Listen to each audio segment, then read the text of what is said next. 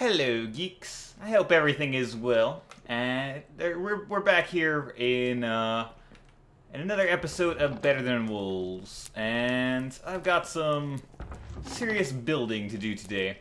One of the things that I have decided that is going to be the most important to me right now is making sure we have storage set up, or like mass storage set up early, and have it organized very well to begin with. One of my problems all the time in Minecraft is just inventory management, and that has become a major problem already. So most of these things are starting to fill up. So what I want to do is I want to build the rest of the other 3 of these and make sure that we're actually ready to go. So I've been cutting up wood and getting a lot of things ready since the last episode. So cutting down wood, splitting it up into sidings, and building chests. And I found a cheaper recipe for making stairs, so started doing that. But yeah, I'm gonna just get right into building this. I'm gonna build something very similar, if not exactly the same, to that on this side. Then I gotta move the wolves, and then I gotta do it on that side and that side. So that is my first project for today. So I will see you guys as I do that. All right, I got one out of the 3 remainders finished, and it is taking a lot more wood than I thought. I guess I didn't really keep track of how much wood the first one took.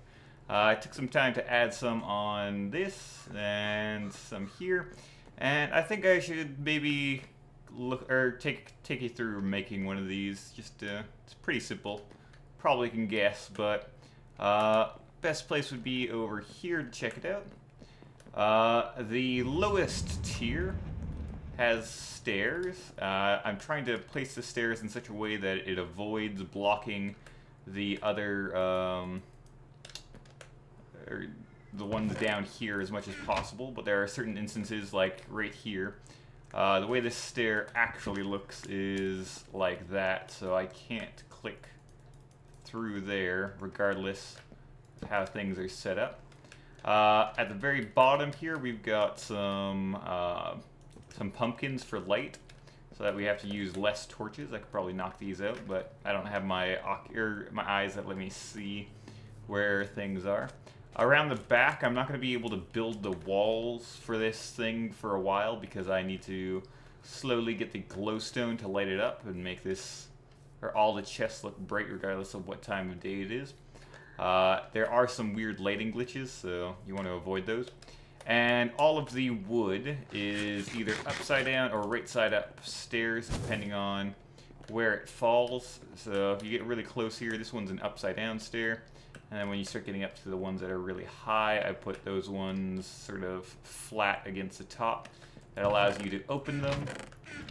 And yeah, all these ones are facing this way.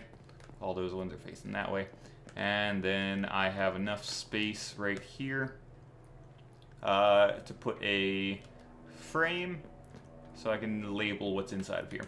Now, I think I said this before, but just to reiterate, I know in 1.5 there are trapped chests. I believe it's 1.5, maybe it's 1.6, I don't know. There are trapped chests which involve putting a tripwire hook alongside a chest, and that allow you to alternate them to get them very close together.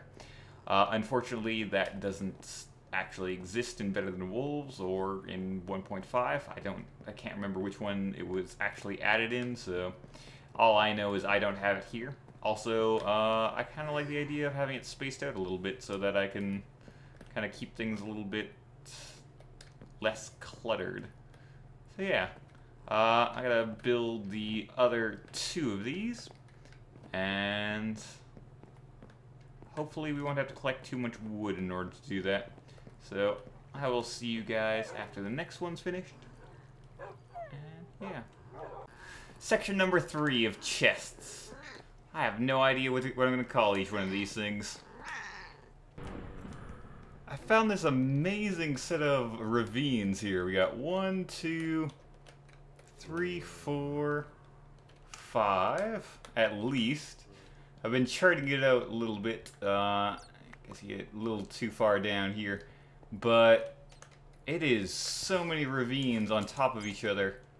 And if I were to go even higher here, there's another ravine. Maybe I can get a better view from there. The best with that foggy area. But there's a ravine that goes that way. And it's just insane. I really like finding these kind of things in Minecraft. I just killed a bat and got one of those scroll things I was talking about. Hold on, let's see what one it is here. Feather falling. Oh, great. That means if I ever need feather falling in the future, I have to figure out a way to kill lots of bats? That seems a little ridiculous. Almost at level 30, and then I'm going to be heading back and finishing up that last section of the spawn area. So, I'll see you guys then. Level 29, shortly after ending my last recording. Of course, a creeper explodes. And the blast doesn't kill me, but when the blast sent me flying and I fell with half a heart, that killed me. So very unlucky. When creepers fall from high distances, they get all charged up, and as soon as they touch the ground, they'll explode within half a second. So I just got really, really poor luck, I guess. Long run back.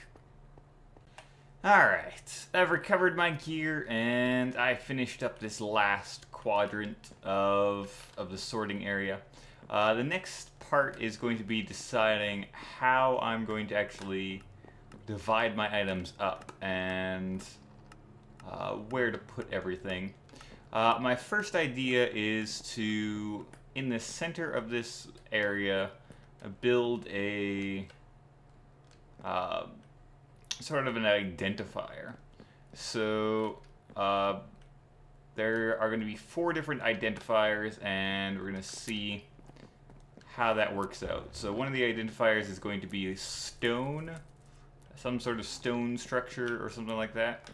And in this quadrant around the stone, we'll have our resources like mined iron, stone, things like that. One of the quadrants will have nether, and we'll put all the things from the nether in there, netherrack, nether brick, all the drops from the nether stuff, and whatever else. We might make that also monster drops, seeing as nether is kind of a little bit slim. Then this one I want to make probably like nature. Actually, maybe this one over here we'll make nature, and that will have wood, dirt, grass, I don't know, seeds, maybe food as well in there. And then this 4th one, I'm not too sure what I'm going to do with. The only other thing that's obvious to me would be water, but I can't think of enough things that are around water that would actually make sense. Maybe like snow. I don't know. I'm gonna have to really think about it and figure it out. So, hello, I'm back. I was looking through gathering some nether brick and things in order to make the different places, and I found a double blaze spawner right up here. So we got 2 right next to each other. I need to get out of here because I don't have any fire resistance potions. So hopefully I can harness this thing and get a good experience farm, good fuel farm, and everything like that. So that's a good find. Alright, I've been playing around with a couple designs, and so far this is what I have for one quadrant. I've got sort of this stone area, worked in some ores, stalactites, I don't know.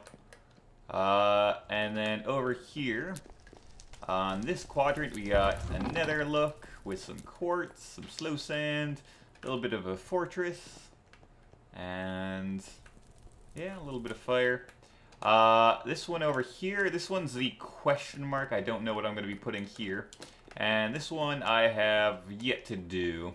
This one's going to be the sort of forest-ish one. So we're going to go with grass and a tree, and we'll see how all that works. So I'm going to build the one that I know of. And for this one, I was kind of thinking maybe we could do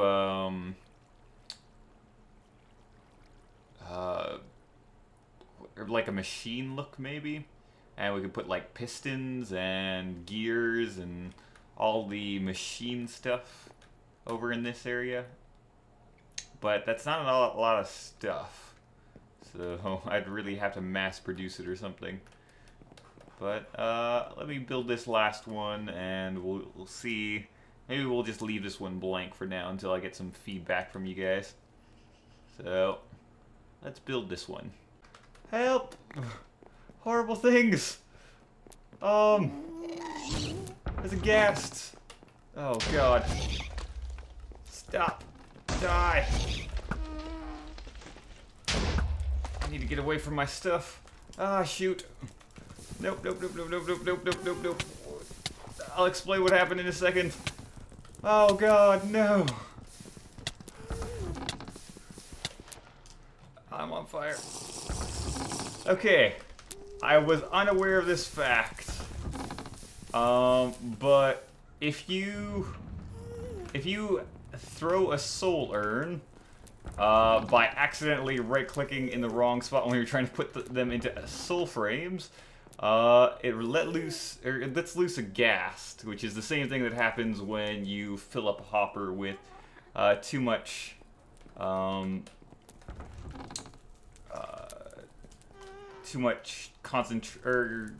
up netherrack, and yeah, that can create some negative side effects. Now I've got a ghast loose above my cloud layer, and I don't know how I'm gonna get it back, or get it down. Let's see here.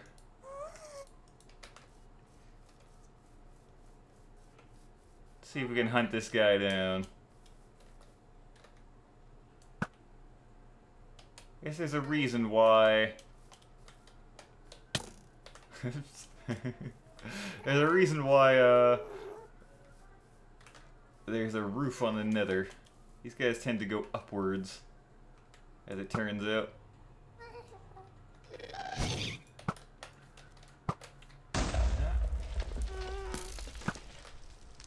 I don't know if I can even shoot that high. Okay. Alright, well, I've got some cleanup to do now. But, I guess, seeing as I'm already recording, I sorted out a bunch of things, or a bunch of the major things. Oh, crap. I had sorted out most of the major things. I got the diamonds and all that stuff sorted out, and in this area somewhere. And I am currently in the process of waiting for this area to grow so I can make it look a little bit better. So I'm just letting grass grow across the dirt. Seems like this stuff was not even needed. It also seems like you can't use your Silk Touch pickaxes on dirt or anything other than what a pickaxe can actually mine. Otherwise it'll just break up into dirt and you can't place the grass around. So I had to let the grass grow from, I believe, over there it started. It's been a long, slow process of me sorting things out and waiting for grass to grow. So hopefully when I come back next, I'll have enough item frames to actually replace all of the ones that burned because I used up most of them. And we'll be able to start building some machinery around here. This is the next part I need to do after I fix all this wood that burned. So I'll be back in a bit. Alright, this time we're not messing up. Soul urn inside of this frame. There we go. All good. Crap, wrong frame. Good.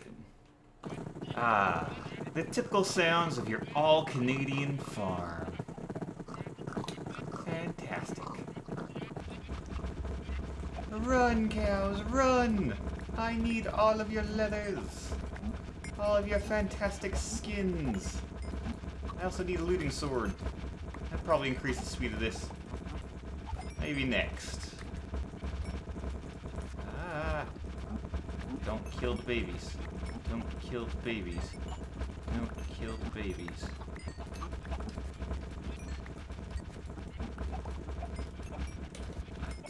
I can't tell if I'm killing the babies. That'll probably do for now. 30. That'll make a stack of frames. So, I should probably turn off the camera for this one.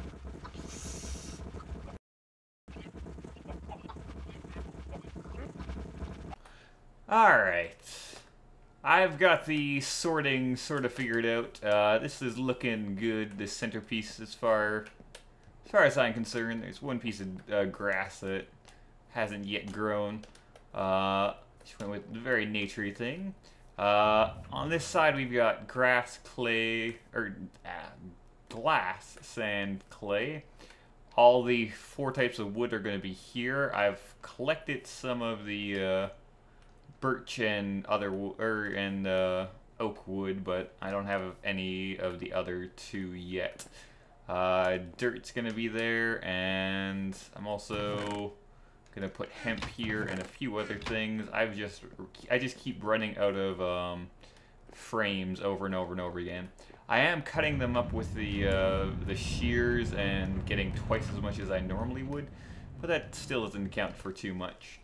We got stone, we got our precious materials in the center here.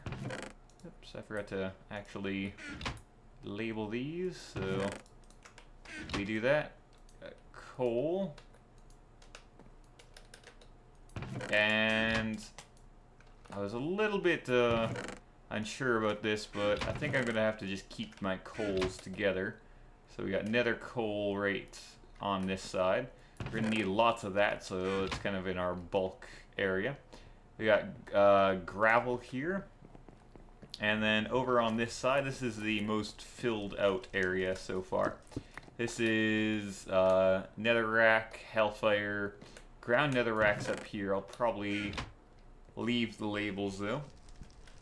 And then we got food, monster drops, nether brick, and glowstone.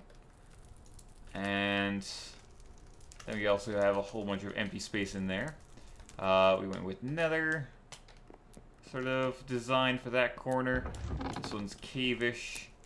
Didn't really look at those for too long. We put a whole bunch of different resources in the floor. And I think the next thing that we need to do is, first off, we gotta get rid of our double windmill here. This is our first windmill. It's no longer needed, and we're gonna, in its place, what I'm thinking is we should probably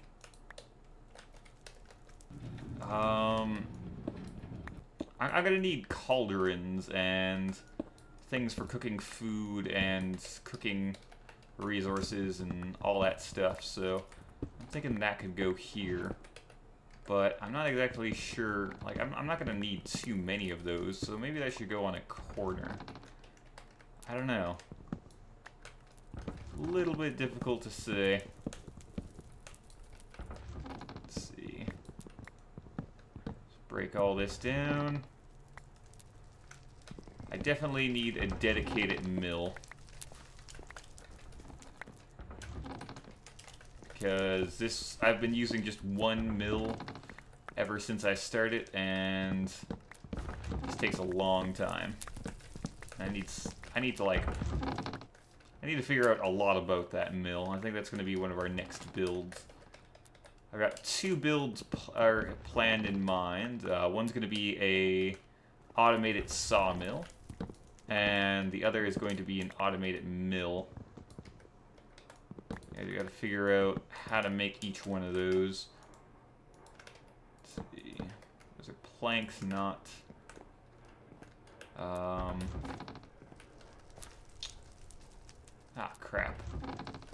Oh, wait. Okay, 1, 2... Okay, never mind. It's not so bad. Panic there for a second. So 1, 2... Got a little bit of wood back there.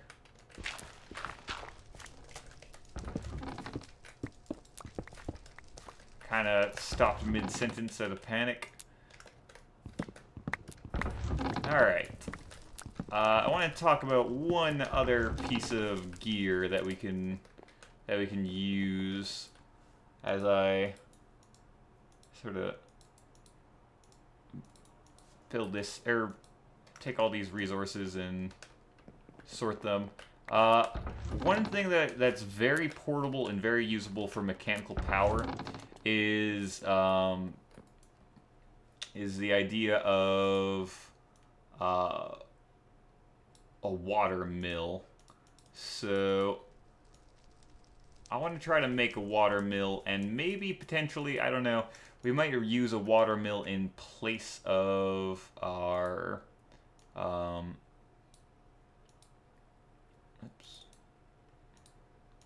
in place of our windmill. That way we don't have anything sticking out from the top. So let's try to make it one of those water mills. I think I have everything ready for that, but I need to clean up this mess, so I will see you guys in half a second. Alright, so let's play around with the windmill, or not windmill, water mill, which we should be able to create now. So in order to do that, you need wood blades. I believe these things don't seem to stack. I think you need 8 of them. So 4, 6, 7, 8. There we go. And just need to make a full circle with them. Like so.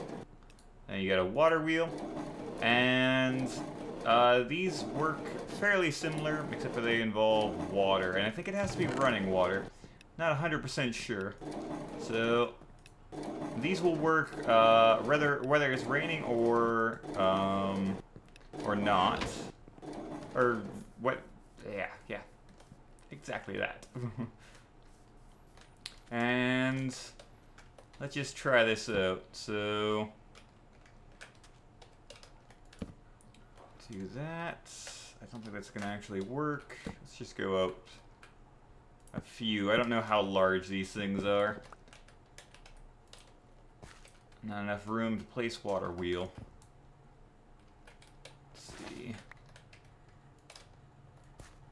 There we go. And this doesn't look like it's giving us any power, so I guess the water does have to be running. So I'm gonna try setting this up in some running water, and I'll show you guys the results once I've done that. They do look fairly cool. So I'm gonna try it right here. Actually, I'll just set it up and show you guys.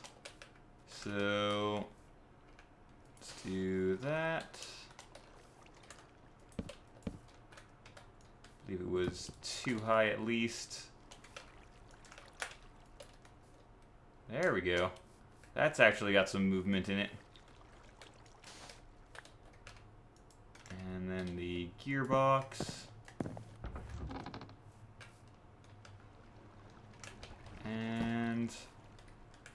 Yeah, that seems to be effective power.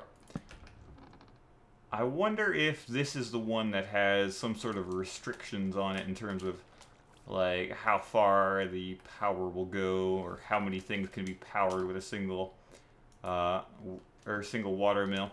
Because I did do some tests with a windmill in Creative, and a large chain of just the axles and gearboxes, and didn't seem to actually stop at any point. So, I don't know. Let's see where we could potentially work this into our builds so that we can have some running water. We do have that little cave underneath our base, which we could play around with and put some stuff down there. I just didn't want to fill that in because I knew it was going to take a lot of resources. So, right here, not a lot's going on right here, so we could potentially do it there and then run the power inside. Or we could have it completely hidden down here. And if there is any sort of a limit, I can actually have multiple of them. Let's set it up right here. So we can create infinite source blocks of water for as long as there is, or to make this like a square essentially, all the way up until this point. So that's how far we're going to go.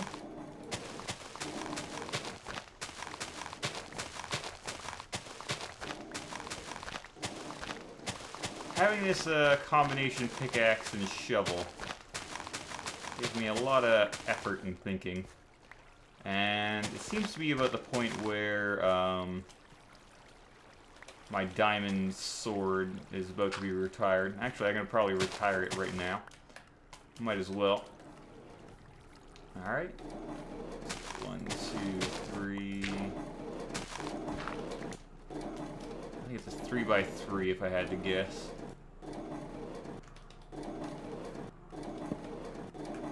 Maybe it's, yeah, 3x3? No. 5x5. Let's go one higher. Right there. I left that thing set up, didn't I? Unfortunate thing, I don't think I've ever showed this. If you actually melt down a sword, you don't get the diamonds back, you only get the iron back. So, diamond gear is something where you're gonna lose resources over time. We'll just show that. There you go. Ingots. Yeah, watermill still set up over here. I've also been trying to get ender. Oh god, there's multiple of them. Okay.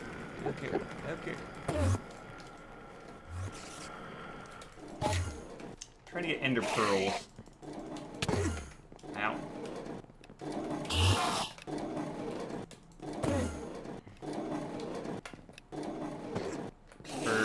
I will more frequently than not have that happen, where the last blow makes them teleport away, and then finding where they land is impossible. The purple smoke went off in this direction, right? What's the furthest distance that they can teleport away? There should be at least experience around it.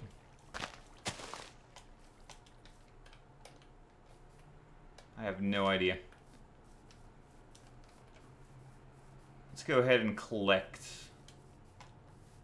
I've said this before. I want the spectacles, I think they're called, ender spectacles, and those allow you to see where monsters are capable of spawning. Which, when I'm doing changes like this, where large sections of the floor are replaced, and I'm trying to use as little light or as little torches as possible, with the exception of the cave area where I want to use torches. It's a little bit weird, a little bit difficult to do.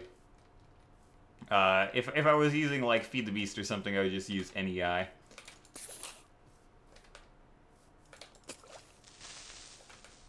Or you could potentially also use F3 in vanilla, but F3 doesn't have that information. Alright. Grab this.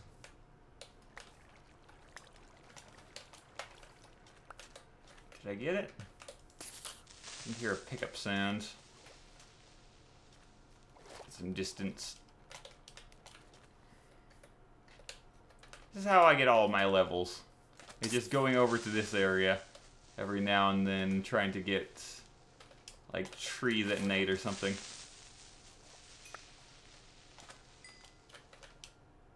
What is that sound? High-pitched ring from outside. Alright.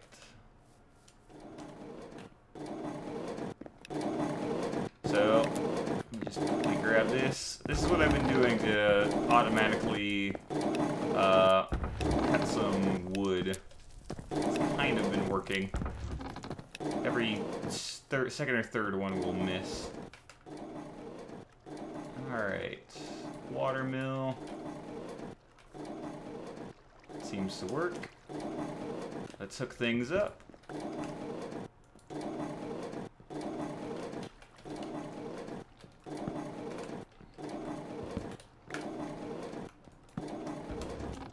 And crap. Maybe we might have to move this over. Now this lines up. I don't want to move any of my existing wiring and whatnot. Just do that and then rotate it around. There we go.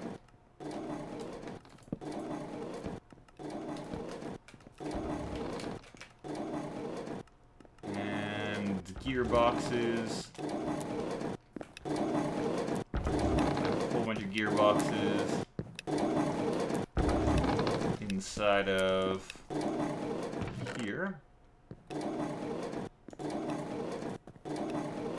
I don't know, what do you mean? I totally don't have any place to store those.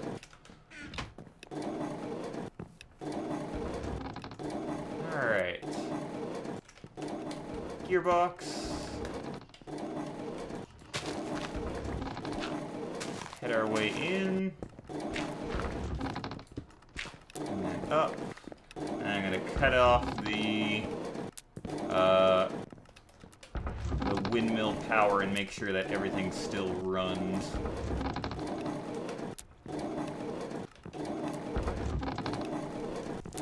I'm gonna even this up a little bit. 2 and 2 as opposed to 3 and 1.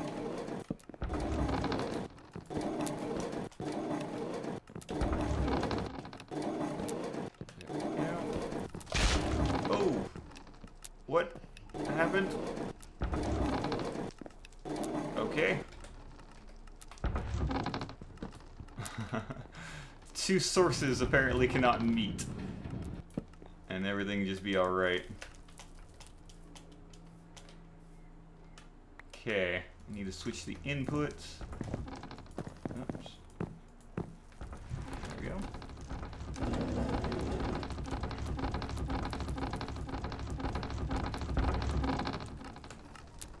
Looks like everything's running. And now we don't have to deal with everything being turned off in the middle of the rain. So I'm gonna knock this down and collect the resources. And we're never going to go back to windmill unless it looks good. Which I actually, a couple of the ideas that I have in mind are going to use windmills, so they won't go to waste.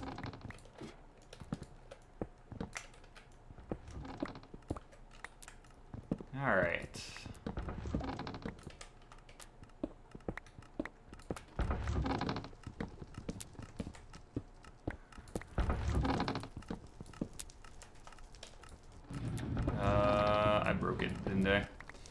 Yep. Okay, if it goes upwards, then you just have to right click on it once. It goes downwards.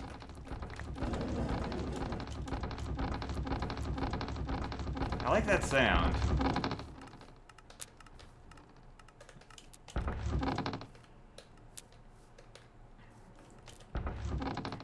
Alright. That's empty. Sweet. Okay, that works out alright for automation. However, I do want to refine it because very frequently the way this works is it'll, or I guess I haven't shown this yet, but this is a block detector, so it detects when there's when there's a block in the way, and it'll turn this redstone signal, or when there's no. It's an inverted block detector, so when there's no block in the way, it takes the signal and puts it into the block dispenser. However, that will cause a block to appear, and it will turn it off. So, as a result, sometimes the block will appear and then disappear before it actually it gets cut. So, it's a little bit of a problem.